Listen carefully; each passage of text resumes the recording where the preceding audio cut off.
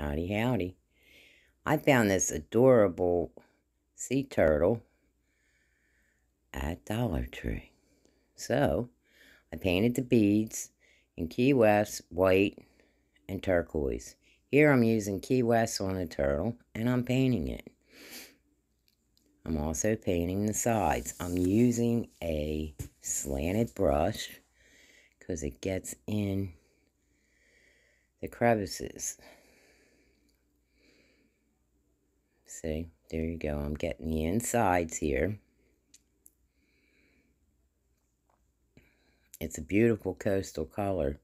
I fell in love with this beaded sea turtle when I seen it, but I knew I could make it prettier. So the color I'm using is Key West. I'm doing the sides.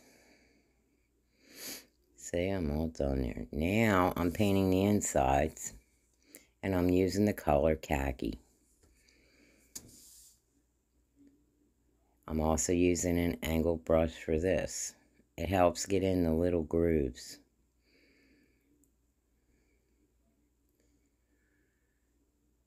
I wanted it like a sandy color,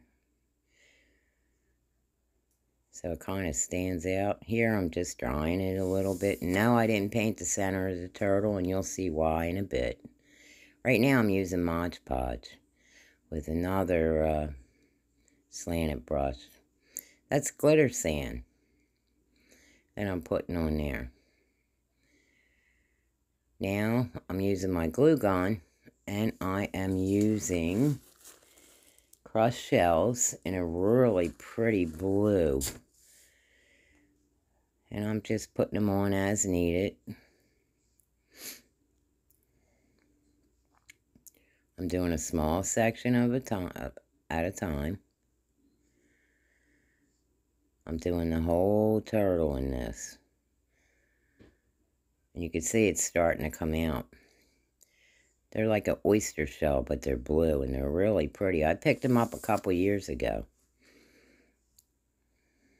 But it's such a pretty effect for this type of project.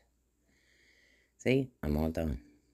Now, I got a tip on there, and I'm Mod Podging in between where the outlines were. Look how cute it came out.